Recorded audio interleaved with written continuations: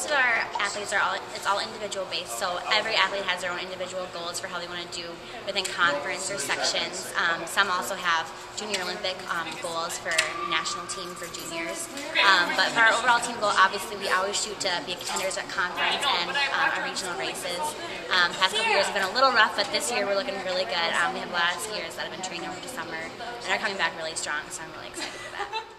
Senior, so it's really cool that I get to watch the team grow so much this year, and I'm pumped that it's not going to be any different next year because they're only losing one person, so it's really nice. We lost a lot of people last year and the year before that, so it's kind of fun that it's a rebuilding year, and I'm really pumped to see how good we're going to be this year, and it's nice that they're not going to lose a bunch of people next year.